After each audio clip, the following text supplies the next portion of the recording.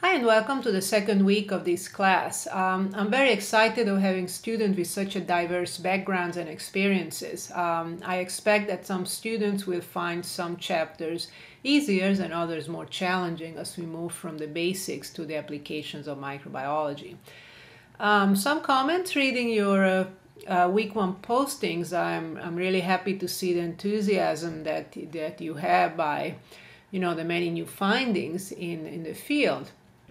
Two notes of caution. One is that be sure to go back to the original source if you are reading a news article, because journalists often will drum up a title which is, very to catch the attention. But sometimes what it says, it doesn't really correspond to the actual scientific findings. So that is pretty common.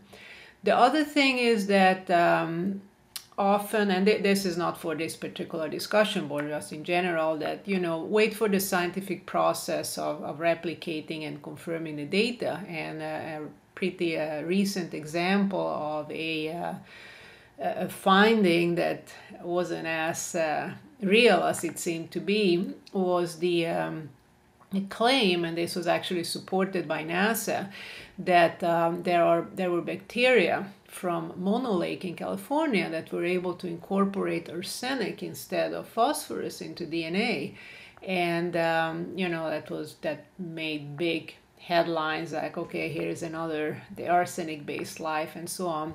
Well, it turned out that several groups tried unsuccessfully to replicate those experiments, and currently the consensus is that it was an experimental error, basically. So the media they used with arsenic actually contained trace amounts of phosphorus, which was enough for the bacteria to survive.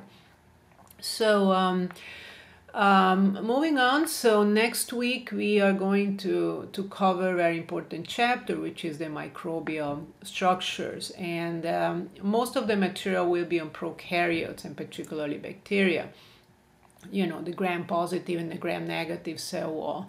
We are also going to touch on viral structures and talk a little bit about eukaryotes.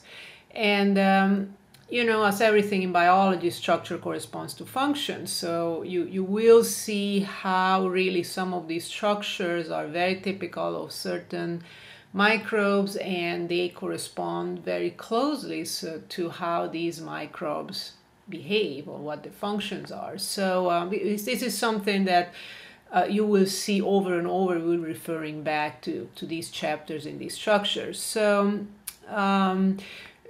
next week is also the beginning of your first assignment, which is your favorite microbes. So again, when you are researching your favorite microbe, this next week you will have a posting about the structure or structural characteristics of that microbe. Just be sure that you really describe those structural features that directly correspond to a certain function of this microbe.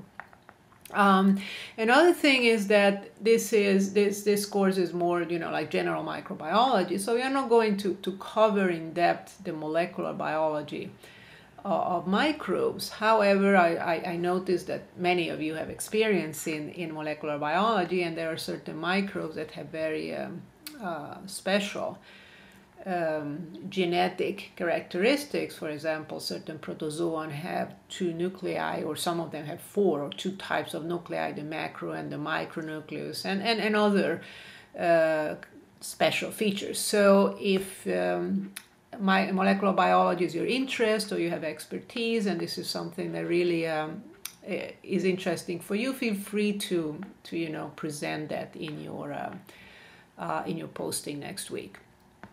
And related to the expertise, I'm really grateful for any insight you bring to this class. Microbiology is very vast. In this course, we try to give you a broad picture of microbiology, but I know more certain aspects, but not all of them. So whatever insight you have, it's welcome. So that's for today. That's for next week. Please remember to fill out that weekly survey, especially in the beginning. It really helps me to take care of any issues that that can come up. So it's useful for all of us. So with this, I thank you again. I really enjoyed reading your postings, and you have a wonderful week 2 next week. Thank you.